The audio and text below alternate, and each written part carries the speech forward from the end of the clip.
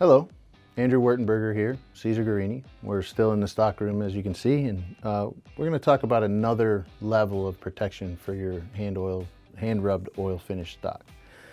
So additional protection for the stock would be to actually wax it. We have our stock here with an intact finish. We've touched it up to whatever degree we've decided to with our boiled linseed oil. Now it's dried, cured.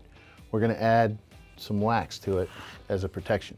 So this is just furniture wax. It's available at any hardware store.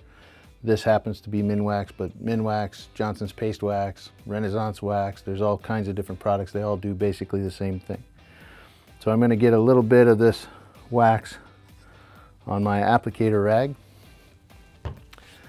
I'm going to dab it onto the stock, onto the areas I want to protect.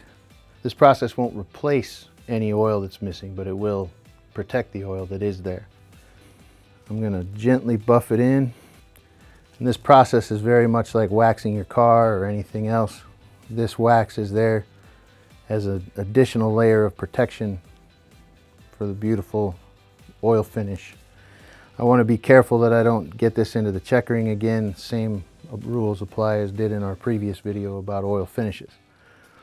Once that's been applied, let it dry for a moment or two. I'm going to take a clean, dry cotton cloth and just buff the surface, removing the excess wax, leaving behind that nice protective film.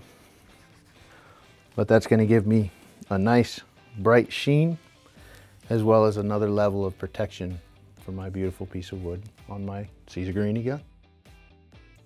Hopefully this is helpful to you.